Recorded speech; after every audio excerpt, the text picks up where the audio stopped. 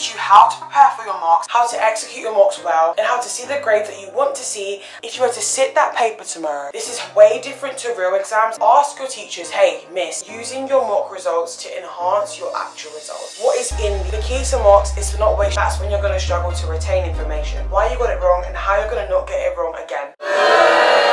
Hello everybody, welcome back to the channel. My name is Cheryl. One sec. My name is Cheryl, for anybody who's new. I just finished year 13, and today's video I'm going to be talking all things mocks. So a week or two ago, I actually received an email from an international student just asking me to create a video about mocks, and I thought, okay, I'm going to take this opportunity to literally break down mocks for everyone, year 11, 10, 12, 13. So yeah, this video is all about mocks. So you're in school, maybe it's an assembly, I don't know what it is, but your teachers tell you, oh, by the way guys, you have mocks in 3 weeks. You're looking around like, what? Wait. But yeah, she's not joking, you do have mocks in 3 weeks, and then they give you the timetable, and it's a whole thing. Mocks are coming around the corner. The second you find out you have mocks, put the date in a calendar, put the date on Notion, print out the timetable, put it on the fridge so everyone in your house knows you have mocks coming up. Not planning at all is planning to fail. That's probably not the same, but it's genuinely true, and I saw that physically for myself. So prepare for your mocks. Don't let them be sprung upon you. In fact, if you can find out when your mocks are before they're even announced, even better. Go on that school timetable, ask over, just know what's happening. It's gonna make it a lot easier for you when it comes to planning. Cool. So now you have your mock in your timetable, you know when they're coming, you're expecting them, and you're ready to conquer them. The next part I want you to do is rank your subjects. If you do 10, 13 subjects because you're doing your GCSE, rank them from 1 to 13, but in the subject that almost scares you the most. If you were to sit that paper tomorrow, how would it go? Is the question you should ask yourself. And if you feel scared about sitting that paper tomorrow, put that subject nearer to the bottom. It's less about ranking the subjects and more so about ranking your ability to answer questions in each subject. If you know maths comes a bit more easily to you, or you've done a lot more maths practice over the year, my mother is texting. Leave me alone. Sorry guys. Now once you've ranked your subjects, to be fair, this step should come before your ranking step. I want you to find out exactly what is coming up in your mocks. Do not assume that everything you've been revising is in your mocks. Do not assume that they're going to give you the whole entire paper in your mocks. Ask your teachers, hey, miss, what is in these mocks specifically? Because more time in mocks, they cut out some subject, I meant topic, so that it can fit within the time frame. But make sure you know what is coming up inside that mock exam. Do not revise things that are irrelevant. This is way different to real exams. That is why this video is targeted to mocks. Okay, so back to your steps to do. You found out when they are. You found out what exactly is inside these mocks. Thirdly, you're ranking your subject from 1 to 10 or 1 to 3 based on ability. Find out which ones you need to give more time to in order to have a uniform set of results. My camera keeps shaking. Split your time accordingly. So now you've got either 2 months, maybe 3 weeks, whatever, how long you've got to your mock. It's time to start reviewing the content. Knowing the content is great, but do you know how to answer the question?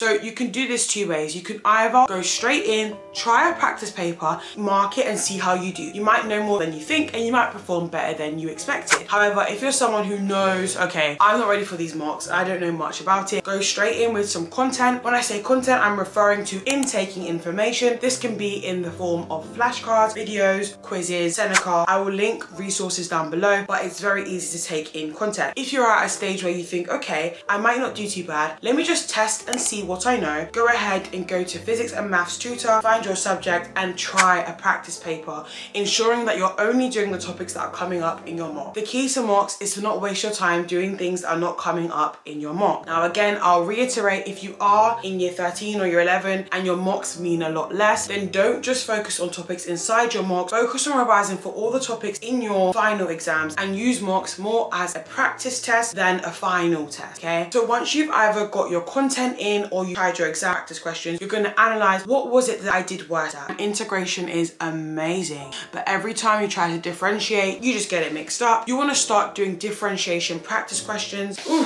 my legs are hurting. And once you have identified your topics by week, you're going to keep on practicing those questions in a consistent time before your mock. So this cycle will repeat. I don't want to give too much of a rigid structure because everyone is different, but if you have any explicit questions, please comment them down below. I'm more than happy to respond. I love responding. I love talking to you guys, so keep commenting down below. Like, someone will comment like a 1-line comment and I'll respond with like 4 lines because I just want to talk. Just want to talk.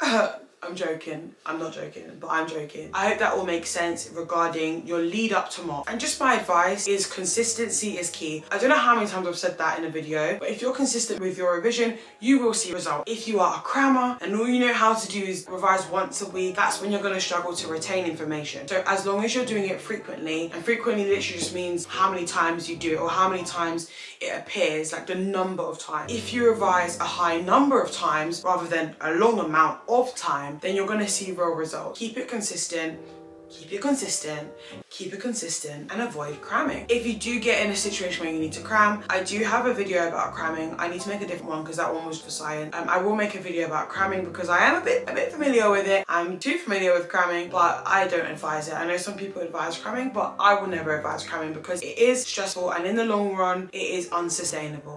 Then I want to talk about mocks themselves. Naturally, as people, I believe every time you finish an exam, you come home, revise for the next one, and we just keep going at it. As humans, I feel like we should stop almost going into survival mode during mocks and have a more relaxed approach. I'll put the statistics up. When you have a relaxed approach to a difficult task, you tend to perform better. So come towards your mocks, come at your mocks with the mindset that, okay, I'm going to try my best, I've done my revision, and I'm just going to push through these mocks, and don't go to like survival mode, have to destroy every paper, have to know everything. Like honestly, it's fine.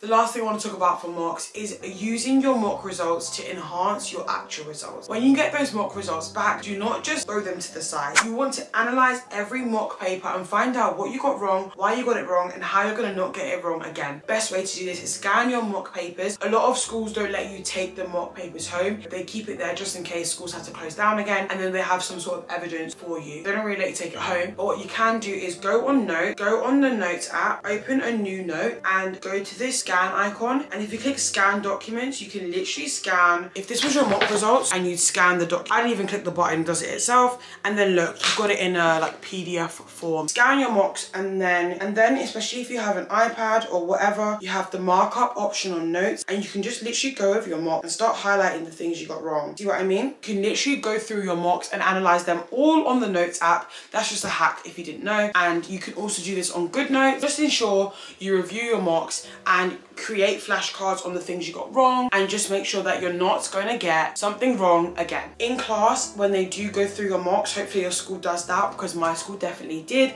make sure you're like literally just take pictures of the mark scheme on the board and be a mark scheme warrior, because at the end of the day, the person that writes the things closest to the mark scheme, or the person that writes exactly what is on the mark scheme, is the person that gets the most marks. Knowing the content is great, but do you know how to answer the question how the exam board want it?